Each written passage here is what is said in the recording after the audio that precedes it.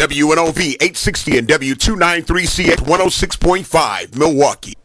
Coming up on the Wisconsin Vegetable Gardener Radio Show, we're going to debunk some common garden myths so you can have more success in your garden. As well as farmers markets. Have you ever gone? We're going to discuss what you will look for and need before you travel to one. And we're going to have author of several books, including her newest one, Plants You Can't Kill 101, Stacy Tornio. As well as your garden questions and our garden answers. Tell your garden friends that Garden Radio's on the air because it all starts right now. You're tuned in to the only vegetable gardening radio show in Milwaukee with your host, Joey Baird, who grew up in the country but now lives closer to the city, and Hallie Baird, who has always been a city girl. Combined, they have over 25 years of gardening experience who believe in simple gardening practices. A gardener for all gardeners, founders of the WisconsinVegetableGardener.com, where they created over 800 how-to garden videos to teach others how to grow more of what they eat. Join them for the next hour as they discuss vegetable gardening and more. It is the Wisconsin Vegetable Garden Radio Show on 860 AM WNOV and W293CX 106.5. Wherever you may be listening, however you may be listening, whether through those particular stations, the TuneIn app, the Simple Radio app, the radio tab on the WisconsinVegetableGardener.com website, or anywhere in between. We are live in Milwaukee, Wisconsin. I am your host, Joey Baird. Beside me is my wife, co-host, best friend, gardening partner, Hallie Baird. The WisconsinVegetableGardener.com is your destination for all things gardening, with over 900 plus garden videos, short, long format, as well as the highlights of podcast replay and in-studio video of this particular show, as well as under the radio tab, you get full-length in-studio videos and podcasts.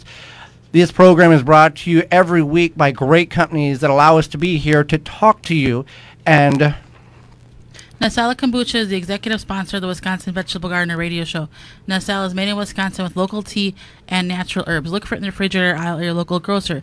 If you don't see it, ask for it, because if it's not Nasala Kombucha, it's not kombucha. For more information, visit Nesala.com. And there's a number of ways in which you can contact us here through the program. You don't have to wait till the last 10 minutes of the program if you've got a garden question. You can contact us through the ivorganics.com hotline.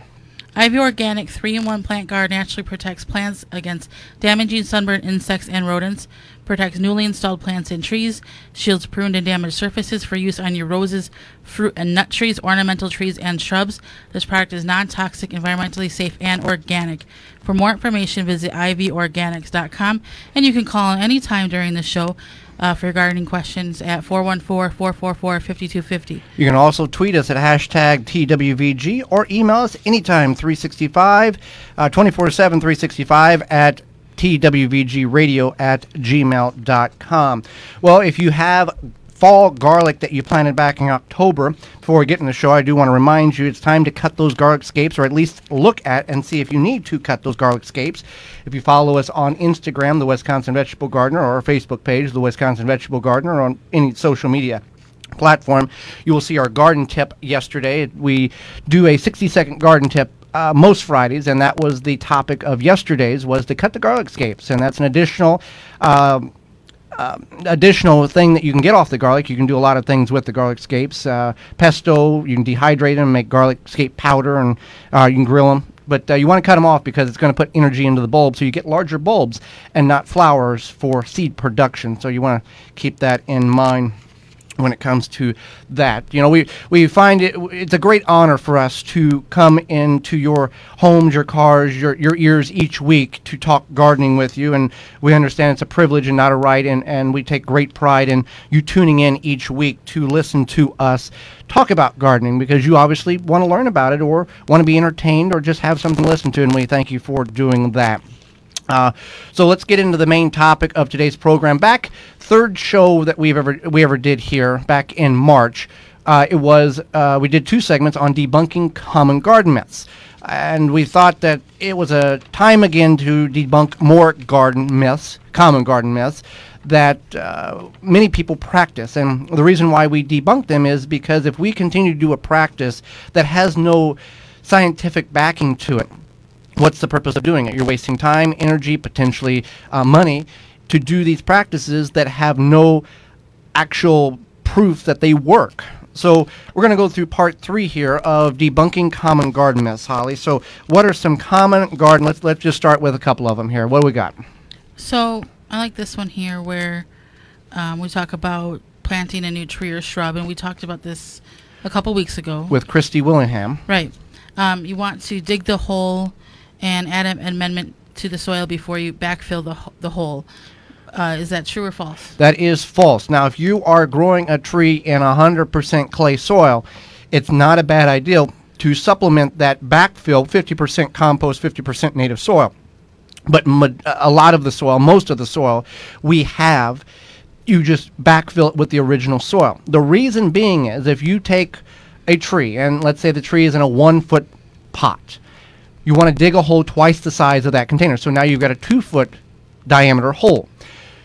You plant the tree, you backfill it with compost, and that tree, what that tree has done now is it's reaching its roots out. It finds that compost that you've put in there instead of the native soil, and it just grows in that compost. It continues to wrap roots around. It doesn't go out and explore. Well, this is the same for shrubs and bushes and the whole all types of items like that. What you want to do is by filling it back with native soil, or at least a maximum of 50-50 native soil and compost, it's going to allow those roots to go out and explore into the native soil. In addition to that, it's going to have a good foundation. It's going to reach into that soil which you did not dig up, and it's going to be able to lock itself into the earth and prevent erosion, prevent the tree from topping over or uprooting if winds or strong winds come, because you've allowed it to grow in the native soil, not backfilled it with organic matter, highly nutrient-rich organic matter. So don't do that. That doesn't work. What's another one? If a plant is under stress, it should be fed, and that is not necessarily true. A lot of times, if a plant is under stress, it can be other outside factors. It can a lot of times it's lack of water. Right. A lot of times it's lack of water. Sometimes, or for the example with zucchini or squash, it could be something like the squash vine borer that's eating away at the inside of the plant. But again, just because you see a plant that's in distress, don't put the fertilizer to it, because here's what's happening. Fertilizer is a mineral. Minerals contain salt. You put more fertilizer around the roots of a plant that's already stressed, salt dehydrates plants or dehydrates people. So it can pull the moisture, what remaining moisture is inside that plant, out of the plant. And we're talking liquid form as well as granular form on that. So you want to essentially here just water the plant on a regular basis based on the requirements of that particular plant. And if it's not the watering situation, then you need to look into what the problem could be. Right. Just don't think, oh, just pour the fertilizer to it, it'll be fine. That's not going to work 99.9% of the time. You've got to be vigilant on this and actually see what's going on. So just don't put the fertilizer to it, because you're wasting money. And like our dwarf lime tree, we see the leaves fall off occasionally. We talked about this a couple weeks ago. It's not because it's a lack of fertilizer. It's because lime trees or dwarf variety fruit trees, citrus trees, if they are lacking water, they will drop their leaves. Right. So if we would have just kept putting fertilizer to it, we would not have helped the problem at all. All right. So let's talk about number 5. What's number 5, Joey? When it comes to fertilizers and pesticides, if a little is good, twice is better. Yeah. That's simply not true, and especially with any fertilizer or pesticide, but it's definitely not true. Yeah, because so the reason why is that your plant is only going to take up so much of what it needs, and you don't need to overfill. It's going to waste your money, and then on top of that, if it's a synthetic fertilizer, your plant can easily become very reliant on that fertilizer. And also, and over fertilizing, like Christy Willingham, the garden geek, water molecules bond to the synthetic fertilizers. Right. So that can create problems into your soil. It can create problems into things like runoff, and it just becomes a problem. It's one small situation that can snowball into a much larger situation. Right. So be cautious of that. Let's see here. Organic pesticides are less toxic than synthetic ones. That's simply not the case. Here's the deal. Yes, they are. There's a standard in which farmers, gardeners follow. It's called OMRI, the Organic Material the Organic Institute, Research Institute, OMRI. on these bottles that indicate. Is that right? It's the Organic Material Research Institute. Okay. Yeah. I thought that was. And it is deemed to be certified organic. But because if you don't follow the recommended rates on the back of these chemicals, pesticides, whatever it is, whether it's organic or not, it's not safe. You can overspray something, and make the problem worse. So you want to follow the recommended rates. That's why instructions are on the back of these bottles. And just like ordinary household safe dish soap, if you use too much of that, it's considered toxic. Right. So just because it's labeled organic, yes, it's an organic practice, organic material in the recommended applicational rate that the back of the bottle or bag indicates. But overuse of that, it's just as toxic and deadly and bad for the environment and pets, And your kids, the whole deal. We're always talking about building up your soil, and while we do use organic fertilizers and things like that in our garden, while it's helpful, building up your soil is what's going to be helpful in the long run. Organic Material of a safe manner, yes. So, drought-tolerant plants do not need water. This is a very misconstrued statement. You know, you go to Blue Mellows, you buy these native plants that it says drought-tolerant plant. That doesn't mean you never have to water the thing. No, and especially the first year. But I can understand to a new gardener. Right, that makes sense. Who's putting landscaping, I can put this in, I never have to water it because it's drought tolerant. Right. And that makes a lot of sense why people would think that. But when you're putting that plant in, that plant is still young, it's still growing, and a lot of times that first year it's going to need consistent watering. Baby plants or seedlings. It's also adapting to its new ecosystem. Baby plants or seedlings or starts are very similar to children. As an adult, you can go a longer time without hydration than a 6-month-old baby. 3 days. Well, I know, but you got to look at it in that sense. Yeah. Your body has the ability to deal with things better than if you are younger. Just like a plant. If a 4-year-old plant can handle the drought much better than a 6-week-old plant. So I look at it that way. And then even after that, after it's been established for a year or two, they still want water. Yes. I mean, that's part of life. So if it's been dry, you should give them at least a monthly soaking. So let's talk about this one here. Vegetable gardens need sun all day long, and this is a very common myth. People will say, "Oh, I can't grow anything because my patio is in the shade. I don't have a field." And yes, there are plants that want full sun, such as like tomatoes and peppers and squash, but there's also things that will take less sunlight. So the saying is that if you grow it for the fruit or the root, you want at least about 6 hours of sun. Right, more full better. Sun means 6 hours. Right, and 8 hours is better. 10 hours is great, but you need 6 hours. Right, and then if you grow it for the green, you can plant it in the shade. Well, not completely shade, but you can plant it in partial shade. So there are options for if you don't have full sun, you can certainly grow a lot still. And we don't have the intense heat up here in Wisconsin as they do farther south. There's some places in the south and even central United States where some gardeners actually reduce the amount of sunlight that goes on their garden by using products called shade cloth. They build a canopy over top of their gardens to restrict the amount of light because there's so much light that is getting on the garden that it actually hurts some of the production of the plants in which they are growing. Berry banana peels to give roses a potassium boost. So banana peels themselves, they can contain a higher level of potassium. However, it does take time to break down that peel and have that potassium released into the soil. So, and once it does break down, that would it's robbing the soil. The soil of the nitrogen. It's a balance. Everything when life is a balance. Everything in your soil is a balance. So you have to keep that in mind. So you could top dress with a compost instead. Right. Now that banana peel is best to go in the compost pile. Right. Or just bury it somewhere else, not around a plant in which you're trying to grow. And people, you'll see on the internet, and take it for what it's worth, people will take old banana peels and let them soak or steep in water for 24 hours to try to extract some of that potassium and nutrients out of it.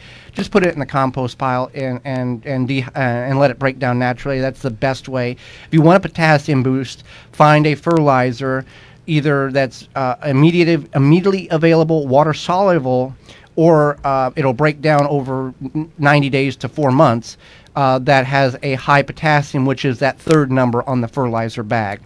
So we've got a lot. That's just some of what we have to debunk. So hopefully hope that has helped you at least eliminate maybe some of the tasks in which you normally perform in your garden to save you more time. When we come back, it's all about farmers markets. Have you ever been to one? Well, Holly and I are going to discuss what you need to know before you go and what to look for when you get there, right after this.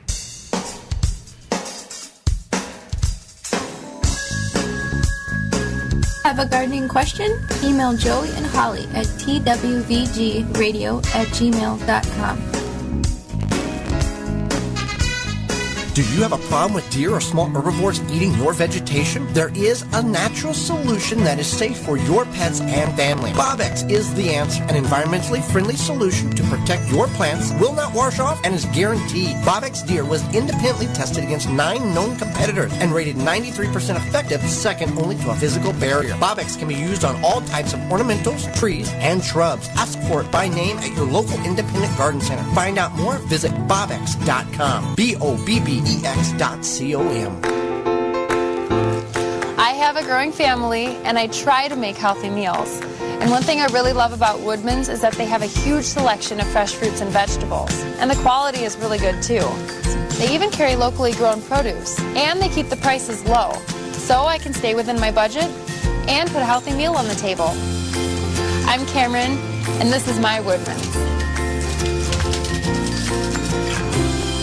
Do you want your next raised beds to be easy, functional, and beautiful? The Embrace helps you create the garden you've always wanted. Finally, raised beds that everyone can assemble and enjoy. No tools needed. Just slide any lumber into the Embrace corner, fill with your favorite soil mix, and you're ready to plant. Made from 100% recycled steel right here in the USA. And a portion of every sale helps to build school and community gardens all across the country. Let the Embrace help you create your next raised bed. Grow beautifully with the Embrace. Available at local garden centers and online at artofthegarden.net. Hotchin Mill, 125 years of experience producing stone ground organic flour and cornmeal made from premium quality whole grains. Family-owned company, continual standards that are non-GMO, organic at the highest safety levels, offering a wide variety of flours, pasta, baking mixes, flaxseed, and more. Even kosher and gluten-free options. Found at most local grocers like Woodman's. For more information and recipes, visit hotchinmill.com. That's HODGSONMILL.com. I want a garden center that listens to and understands my needs. I want to buy my gardening products from a local business with strong ties to the community. All I want is a garden center that truly values their customers. It seems like everyone is selling plants these days, but I'm having a hard time finding quality. I take pride in my garden, so I want my garden center to take pride in their products. Where will you be going for all of your gardening needs this season? Blue Mel's Garden Center. We are your answer. Blue Mel's, 4930 West Loomis Road, 414-282-4220.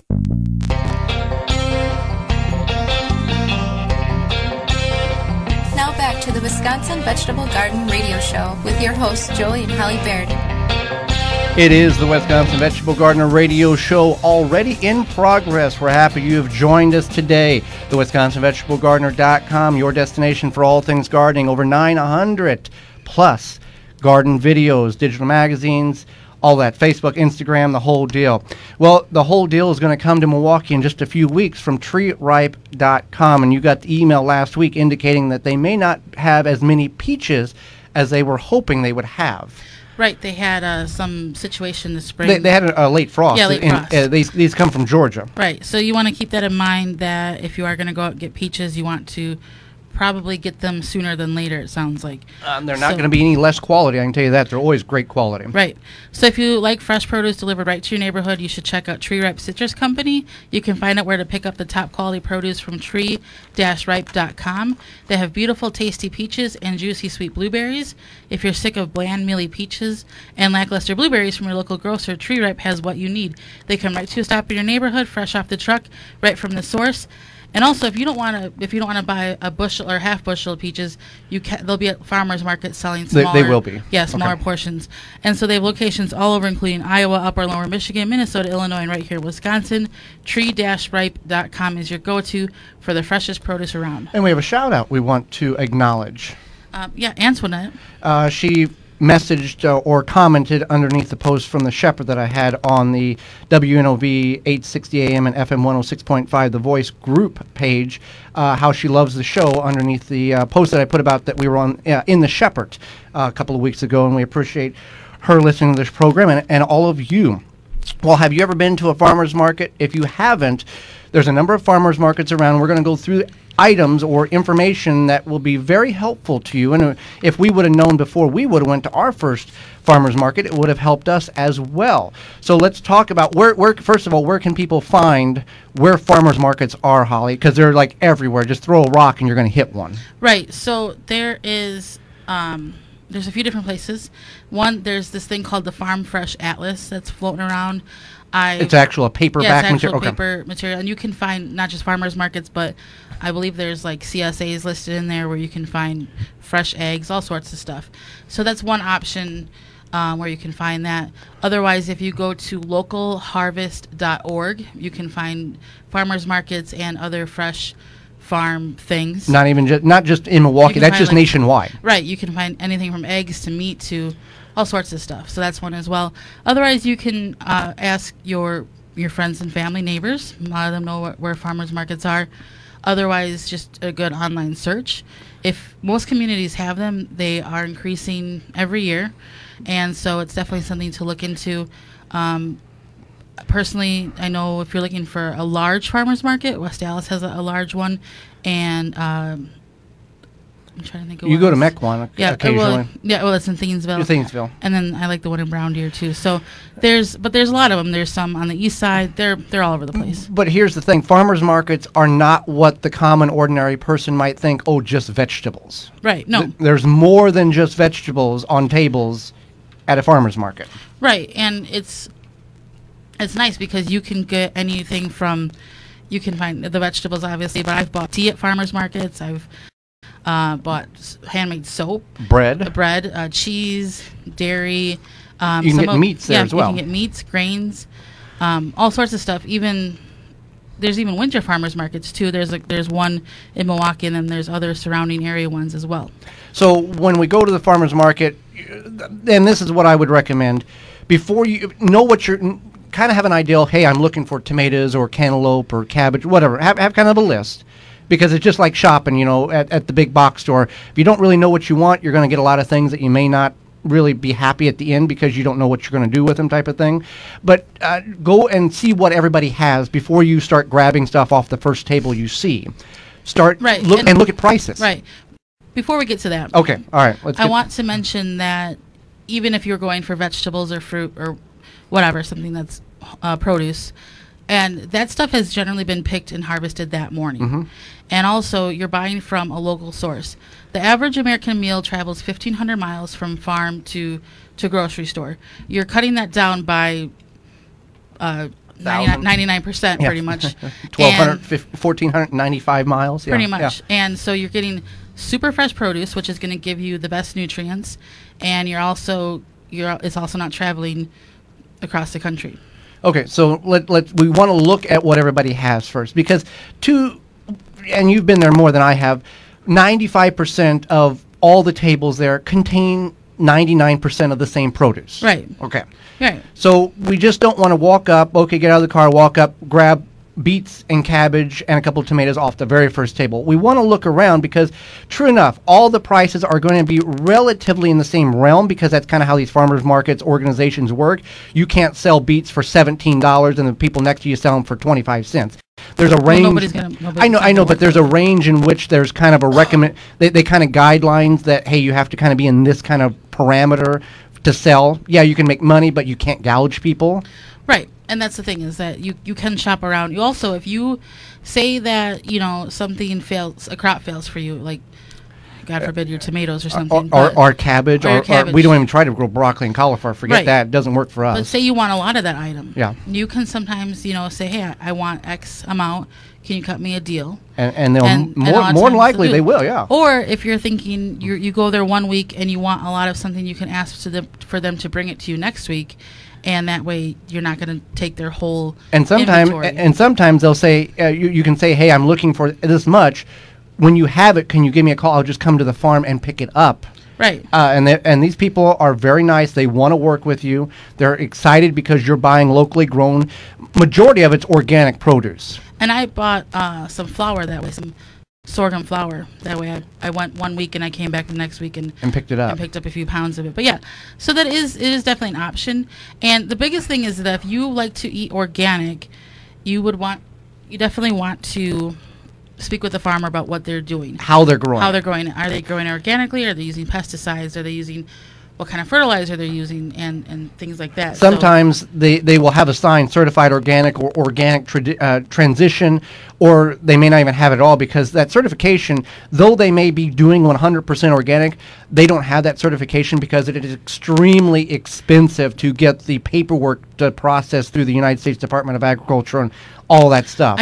I would not go into a farmer's market assuming that everybody's growing organically. Right. And that's definitely something that you should not assume. But feel free to ask questions. Farmers will talk to you about what they're doing. And with that being said, if a farmer, and I'm asking you, and you know this better than I do, if the farmer's market lasts between 9 and 3, can you get better deals if you go about 2:30, 2:15 as it's getting closer because they're wanting not to bring that produce home? You might be able to negotiate a better deal? I've never tried that. So if I'm a farmer, I don't want to bring 15 pounds of beets back home. It depends on the farmer. Right. But I don't want to bring those back home. I want to be able to get rid of them, sell them at a discounted rate, just because otherwise if I bring them home, they're not going to do any good. Yeah, right. I mean, that's an option too. Right. So I want to talk about payment options. Okay. Most of them want cash. If they're selling, say, like wooden spoons and handmade cutting boards, they're probably going to have a situation where you can pay with a debit card. Right. Yeah. But most of the time, if it's just the produce, they're going to take cash. And I know a lot of people don't carry as much cash as they used to, so that's definitely something to keep in mind. So, what do we need to bring besides cash or credit cards? Is there anything else we need to bring? It's good to bring your own bags for many reasons. A lot of times those vendors are paying for their own bags. There's bags there, right? But it's those plastic ones that everybody, they fly around the streets and, destroy the environment. But right. they have bags there. So yeah, bring your own bags and definitely bring some patience, especially if it's a farmer's market on a Saturday or you're there in the evening. There's probably going to be a lot of people. Another thing, if you are trying to grow a specific type of crop, let's say, pick something. For us, broccoli. We can't grow broccoli. That's an example that we can use. You can go to a farmer who has a lot of broccoli and ask them, hey, what is your secret in growing broccoli successfully? Because here's how I'm growing it. I can't make it work. They will be more than happy to explain to you some of the procedures in which they practice in order to get their broccoli to grow successfully. So don't be afraid to ask. Or if you see a fruit or a vegetable in which you're not familiar with, they'll have a label like maybe tiger melons or something of that nature, yakons, or whatever the case is. Ask them, what is this, and what type of dishes can you use this for? They're going to tell you. They're going to tell you what you can do it. And sometimes, don't they have like recipes on some of these things? Well, they might not have recipes, but you can always ask them how they prepare it or what it goes well with. Right, because they're wanting to introduce something new into the fold, and they want you to be able to get it and use it for your own household and cooking, right? Oh, yeah. So if you've ever been to a farmer's market, I would suggest you should take a look at going to one, finding one, figuring out where that is at in your neighborhood. Usually they're not very far. They're not that far away when it comes to finding where you can get one. Like Holly said, you can search online. You can find it in that paper. A lot of places in which you can get a farmer's market and find one, and they come every week, in which they're weekly there, so you can go ahead and get one, and go to one and get the produce that you need. Well, there's a lot of produce which you can get at a farmer's market, but using the tools you need to garden and use the tools you need to mow grass is important. And if you don't have the right piece of equipment to mow grass, the job just doesn't work very well. And Aaron's can help you with that. Do you hear that? That's your neighbor shaking in their grass-stained shoes because Aaron's is about to help you set up your grass-cutting game. Your name is on the mailbox, so that Aaron's name should be on your mower. Heavy-duty steel construction, smarter, smoother controls, professional cutting performance. The only thing we love more than the smell of freshly cut grass is the sweet taste of victory. Aaron's, it comes down to this. Visit aarons.com to find your local dealer for lawn and snow removal equipment. Good products, been around in the same zip code for over 80 years. When we come back, Stacy Tornio will be with us. She's an author of over 10 books, and one of the most popular books she's wrote, Plants You Can't Kill, right after this.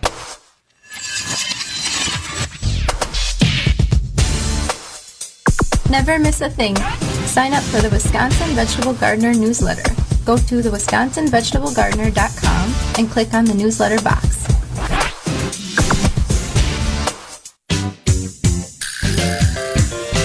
Oh, yeah. What you say? You say Nasala Kombucha. It'll put some glide in your stride and some pep in your step. Nasala Kombucha. Yeah. Nasala Kombucha makes your body happy. Nasala Kombucha makes your body smile. The number one key to healthy, productive plants are the roots. Starting from seed to full-grown plants, rootmaker.com has the answer. From seed starting trays with an innovative design that air prunes the roots, creating a fabulous root system, never again will you have root-bound plants, to multiple gallon grow bag sizes to raised beds. Rootmaker.com has your grow needs covered. Visit rootmaker.com. Do you have a little space to grow? Check out Greenstock Vertical Gardens at greenstockgarden.com. Greenstock is engineered to grow with its innovative space and water-saving design. You can grow vegetables, flowers, herbs, and even strawberries in just 2 square feet of space. Grow up instead of out. Perfect for the porch, patio, or deck. Grow up to 30 plants in a small space. Greenstockgarden.com has everything you need to grow in the littlest of spaces. Proudly made in the USA. For more information and to purchase, visit greenstockgarden.com. Beans and Barley Market and Cafe, a neighborhood specialty grocery store for the east side and greater Milwaukee area, where you can find all you need, from fresh produce to bakery to organic frozen dinners, from wine to fresh squeezed carrot juice. A health food store with hundreds of products, vitamins, supplements, bath and body items, magazines, cards, books, and a knowledgeable staff. Catering available, open daily at 8 a.m. The restaurant serves breakfast, lunch, and dinner 7 days a week with a menu of good, healthy, homemade food, including vegetarian and non-vegetarian specialties. 1901 East North Avenue, Milwaukee, 414-278-7878, and online at beansandbarley.com. Now back to the Wisconsin Vegetable Garden Radio Show with your hosts, Joey and Holly Baird. It is the Wisconsin Vegetable Gardener Radio Show, 860 AM WNOV and FM 106.5 W293CX. We are so happy you have joined us today. Moments away, Stacy will be with us. About 15 minutes away, your questions on the ivorganics.com hotline. But first, Bluemel's is the official garden center of the Wisconsin Vegetable Gardener Radio Show, and they have changed some of their hours to accommodate you and kind of work with their business. Summer hours have changed for Bluemel's. At where's Blue Mills located at, So first Blue of all? Mills is at 4930 West Loomis Road in Greenfield. They can supply and surpass all of your garden needs. You can go to bluemills.com or call 414-282-4220. They have everything that you need for all your garden needs. If you're still planting, they have tons of plants. They have the knowledge. It's not like a big box store where Ray from Paint is working in the garden center. They have very knowledgeable staff. Well, what's wrong with Ray from Paint, by the way? Ray from Paint doesn't know. Doesn't give beans about your garden plants. He's just there to make his money and then go home. He doesn't care. Not that they don't pay their employees at Blue Mills, but they have more passion for the plants and everything. And then they also have landscaping as well. They have master gardeners on hand, and they know what they're talking about.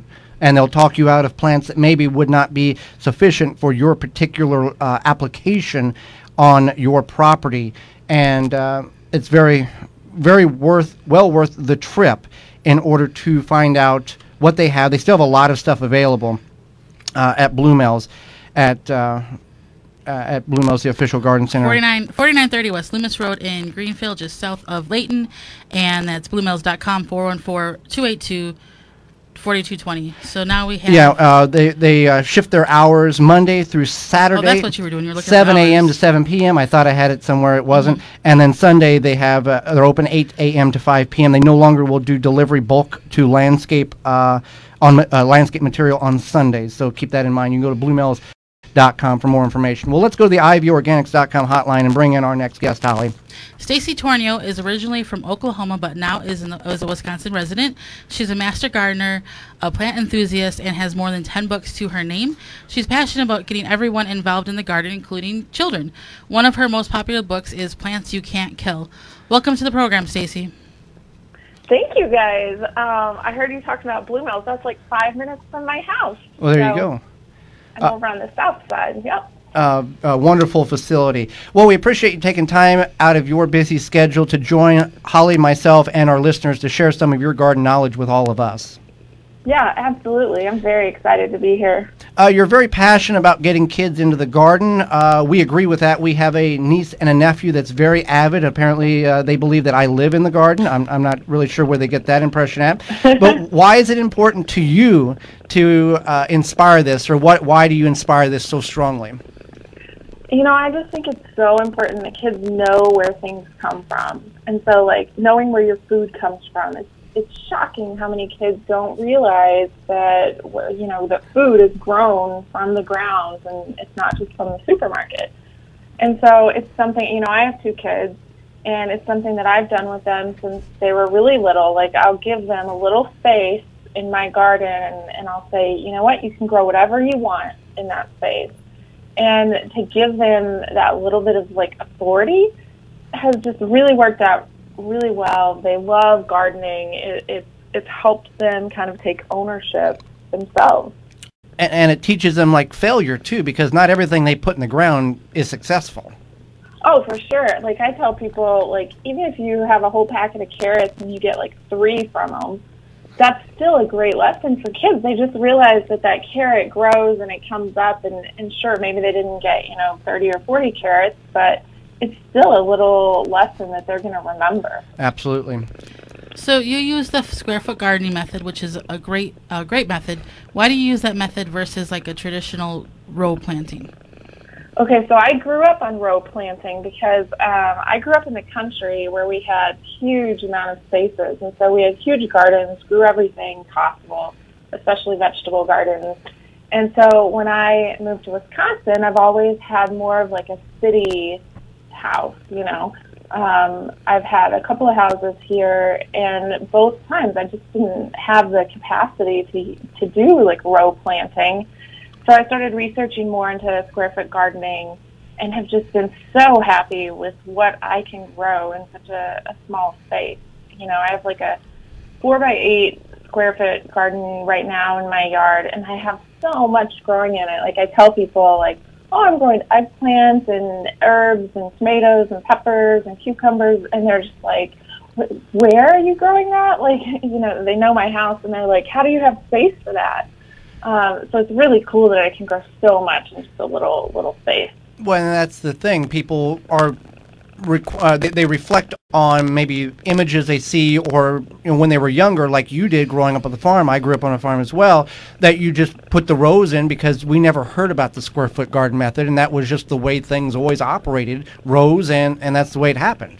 Yeah, and I mean, even my mom, who still lives in the same house that I grew up in, like, she does square foot gardening, like, closer to her house because, the rows, the farm where we had that space is kind of far away from the house.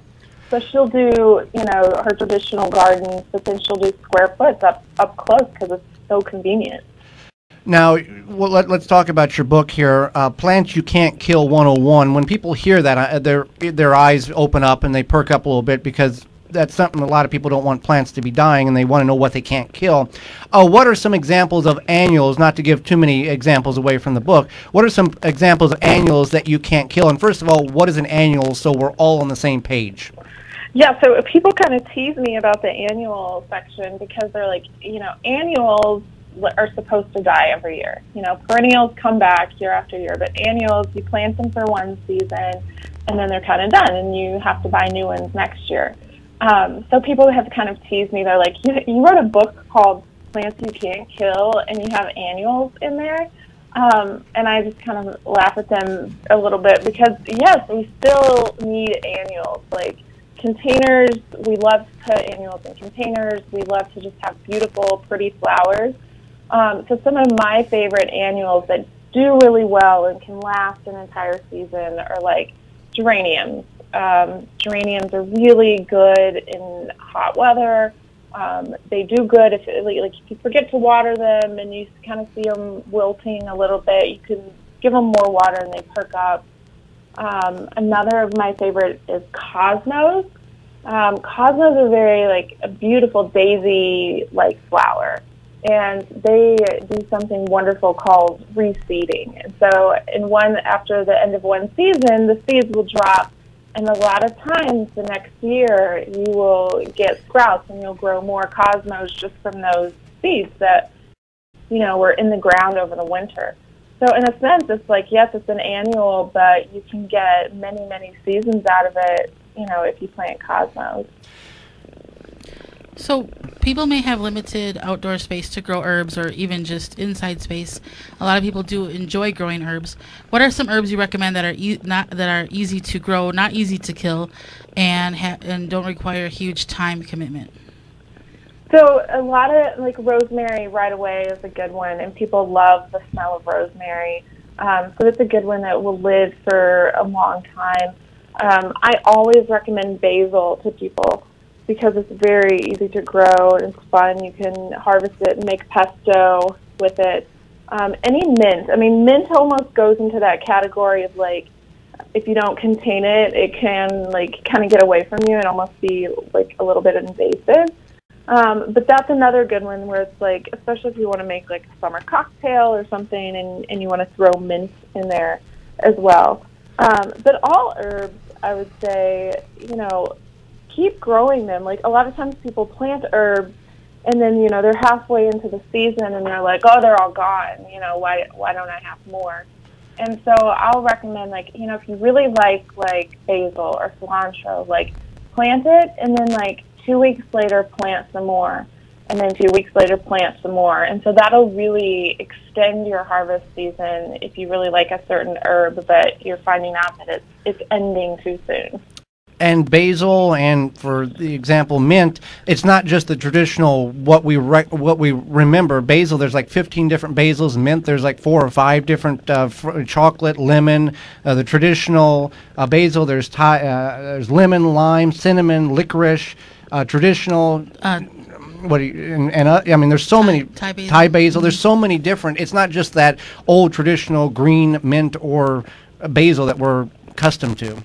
Right, there's so many, and this is where I'll tell people, find a garden center where you trust the workers and ask them the difference, because they should know. And a lot of times the other thing I tell people is read those labels. A lot of times we're accustomed just kind of speeding through things and not reading the labels. And if you read those labels, they have really good descriptions of tell the flavor is different, from the traditional one that you know. So that's another good way to kind of know what you're buying. Is there an herb or an herb that you would suggest a new gardener not try to tackle the first year or two until they really understand how the plants grow? Is there like one that you say, hey, it's probably not, don't try to grow this one right away? Is there any of those on that list? Well, I threw out cilantro a little bit in passing, but that's one that can be tricky for a lot of people. And it's like, okay, I put cilantro, and then it starts to grow too big, and then it turns into coriander, and then it's blooming, and so you don't have your cilantro anymore. And that's one where it's like, you can do it, but it's a good one to grow it throw some more seeds or throw some more plants in every couple of weeks so that you can kind of harvest that and then move on to the next batch, so you're not kind of disappointed that it came and it went and it's gone and it's over, and then you're kind of bummed that it's over. So that's a good one. It's tricky, but you can master it. Great. Now, you've written several books. Is there one you like more than the others, and why? And where can people find out more information about you? Oh, that's a tough question. So one of the first books I wrote was a kids gardening book, and it's called Project Garden. And it's kind of near and dear to my heart because I did a lot of the photos for it. And it has really great project ideas for kids. Like, I put some recipes in there from back that are near and dear to me. They're like family recipes, like the family carrot cake recipe is in that book, and stuff like that. So, but it's it's organized by season, actually by month. And so it is a good way to kind of get kids gardening and kind of interested because it has projects throughout that you can kind of flip through it and pick something out that you like. Where can people find those books at? So all of my books you can find on Amazon for sure. So that's, some of them are carried locally. I know you can get Plants You Can't Kill at Barnes & Noble right now. But then you can find out more about me. I have a website called Destination Nature. And so if you go on destinationnature.com, you can learn a little bit more about me. I have some free garden projects and ideas on there, especially for kids. But yeah, destinationnature.com is my website. Well, Stacy, we greatly appreciate you taking time out of your day to join Holly and myself and sharing your information with not only us, but all of our listeners as well. Yeah, thank you, guys. Well, thank you, Stacy. And we'll be back right after this with your garden questions and our garden answers. Have a gardening question?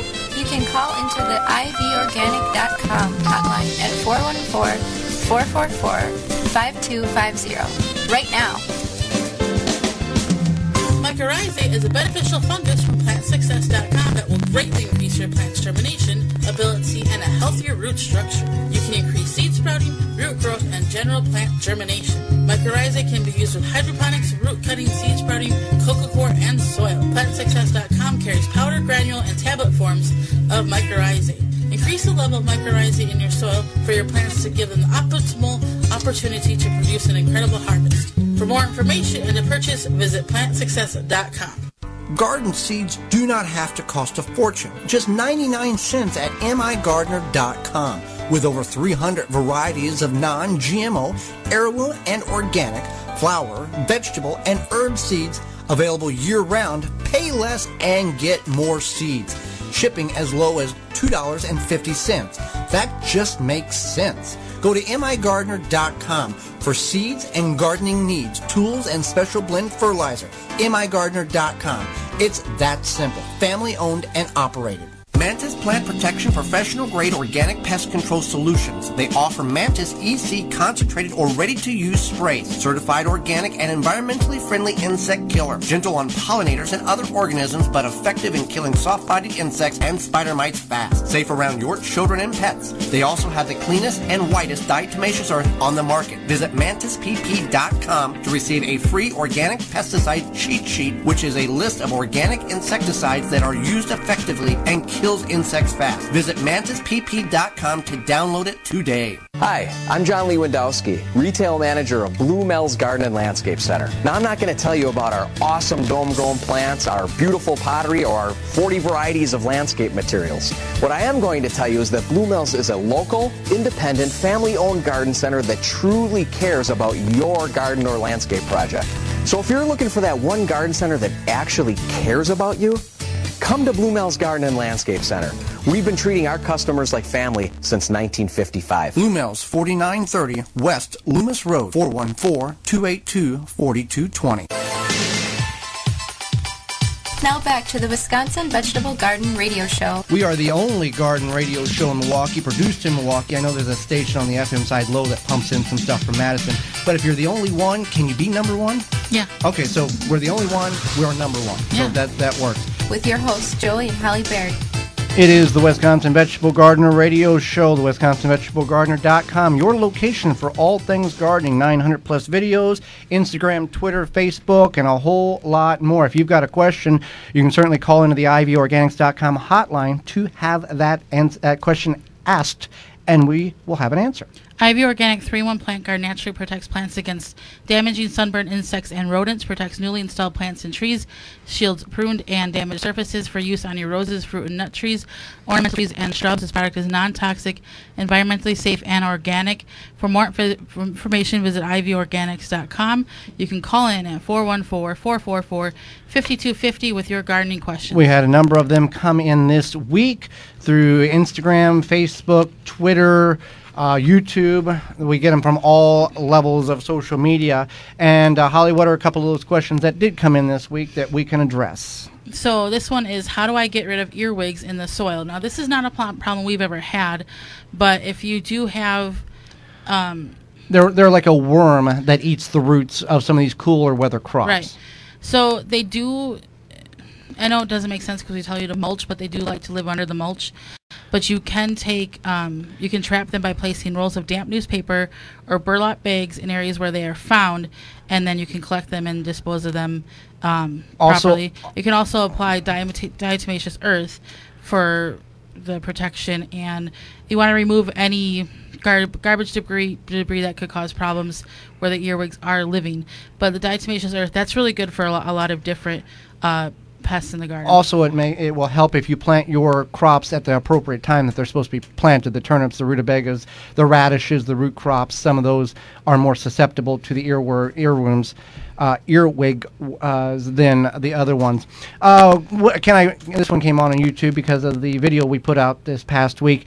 Can I replant radishes now, or do I need to wait until fall? You want to wait until fall now. Now we're past the point of spring radishes. Right. Now you can plant them and make them go to seed right away and eat the green pods. They taste like radishes, the radish bulb.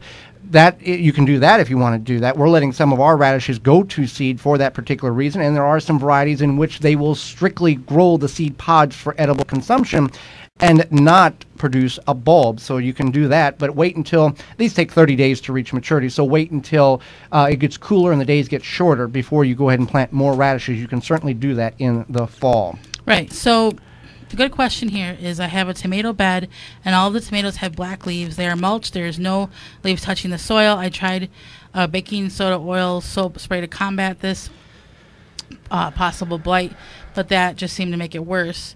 What's going on?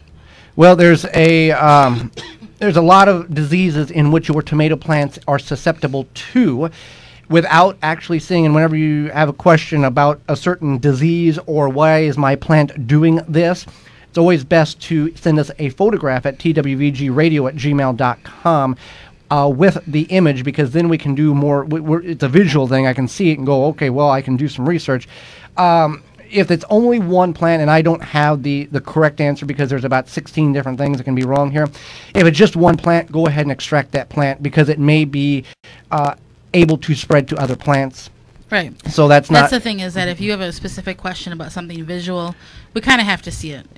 You can search online right. black leaves on tomatoes and you can come up with a whole bunch of stuff, but until your specific cause may be different than what you find online.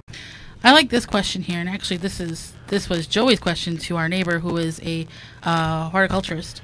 And it's why are the trees in my yard dropping large sections of branches and leaves? You'll notice this on all trees. Now, the reason why this occurs, and I searched out for this because I was asked this, the reason why these trees are dropping large chunks of limbs and foliage is because we had a very wet spring. And what occurs in the tree's growth is the tree sees, feels, knows it's a lot of moisture, going to put on a whole lot of growth. And then it started to dry out. The last 4 weeks have been relatively dry compared to the previous 4 weeks. So what that tree does, it naturally selects and drops chunks of limbs. It amputates, essentially, what it knows it can't support. So that's totally normal. There's nothing wrong with your tree. Your tree's not diseased. It's simply a balance of the tree. It grew a lot, thought it was going to have a lot of moisture throughout the growing season. Didn't have it, got real dry, started throwing off or dropping limbs that it knew it could not support. So that was a question that I was asked, so I did some research and found out on that one. So that's the reason why. I recently bought a hanging basket. I noticed they're small, round, white egg-shaped looking pieces. What are they? Do I have some kind of bug that has hacked into my hanging basket? No. What those opened miniature egg-looking things are, a lot of these hanging basket manufacturers or growers will put a slow-released pelletized fertilizer in a fertilizer basket. And as you water, it will bust open that shell or that plastic coating and release that nutrients into the hanging basket. So there's nothing wrong with it. Some of these are organic, some of these are not organic, but that is what it is. It's not a bug that has hatched. It's just fertilizer capsules that have opened up and released the fertilizer into the hanging basket. Okay, so here's one that might be applicable to a lot of people right now. I started my cucumbers from seed on June 4th. They've all came up. They're doing great. But my question is, I planted 3 to 5 seeds in a cluster. All of them came up. Should I thin them out to only one plant, or is it okay for multiple plants to be in a cluster?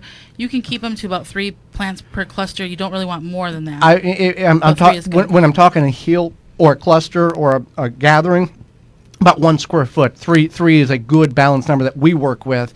If you do any more than 3, again, remember these plants are tiny, pretty, small right now. They're going to get very large, elaborate, put a lot of growth on, and they're going to pull nutrients from that area in which they're growing. So you don't want to overplant, because a lot of that, you're going to hurt the plants because they're going to compete for nutrients. We found that 3 on good average fertilized soil works very well. It does very good in 1 square foot, 3, and you can bind them or you can let them sprawl native on the ground. And then, let's see, can leaves be used around all vegetables as mulch? Absolutely. You can use leaves. Now, if your trees, and I'll caution you, if your trees were sprayed with some type of spray last summer or fall, you might want to not use those based on what was sprayed on them. But our trees are all organic. We don't spray any stuff on them. Use them around all vegetables. You want to avoid using wood chips that you're not certain of the origination of them, because they could have come from a diseased tree. And the University of Madison did test and showed that wood chips shredded from trees that were diseased still harbored those diseases a year after the wood chips were created, after the tree was shredded. And some of those diseases are deadly to broadleaf plants such as eggplants, peppers, tomatoes, and potatoes. So you want to be cautious of using wood chips around as mulch around certain vegetables if you don't know the origination or the health of the tree that they were shredded from. And then number 2 there. Oh yeah, my wife has planted some zucchini, and I have some straw left over for mulch around the tomato plants. Could I mulch around with the straw around the zucchini plants? And absolutely, you can mulch around anything in your garden pretty much with the straw. That's not going to be a problem. Right, whether you wheat straw, oat straw, barley straw, it's all pretty. It's easy to get here.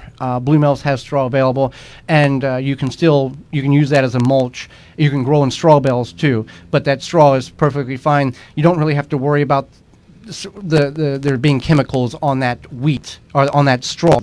stalk of the plant when it comes to mulching or the water permeating through that into the soil. A lot of that you don't have to worry about. Is not an issue that needs to be concerned with. And again, if you have any questions throughout the week, you can always email us at twvgradio@gmail.com, or you can tweet us at #TWVG. We will see that as well. And do you have anything else? I think that's it. So we always appreciate you tuning in each week. And sponsors make this show possible. That's why we're here every week, and we appreciate your support of the program and your support of the sponsors as well. Nasala Kombucha is the executive sponsor of the Wisconsin Vegetable Gardener Radio Show. Nasala is made in Wisconsin with local tea and natural herbs. Look for it in the refrigerator aisle at your local grocer. If you don't see it, ask for it, because if it's not Nasala Kombucha, it's not kombucha. You can find out more at nasala.com. And join us if you missed any portion of this show or want to revisit this show or past shows. You can find that under the radio tab on our website, the WisconsinVegetableGardener.com, for full-length podcast and in-studio video, as well as on the right-hand side of the main page, highlights of in-studio video and podcasts. Tune in next week where we're going to cover alternatives to all-purpose flour. All-purpose flour, all-purpose flour is not always the healthiest to cook with, and we're going to go over multiple alternatives of other flours in which you can use in your cooking and baking applications, as well as okra. William Moss last week said we should all grow okra. Holly does not like okra, but maybe you do, and you can grow it here in Milwaukee. You can go to migardener.com, go and get the seeds right now. June 40 is the coupon code, save 40%. You can do that, and we'll get the okra planted next week, as well as our good friend and the man who helped us get where we are today with his advice, Mr. Joe Lampa, host of Growing a Greener World on PBS. Until next week, I'm Holly Baird. And I'm Joey Baird, and we will see you in the garden.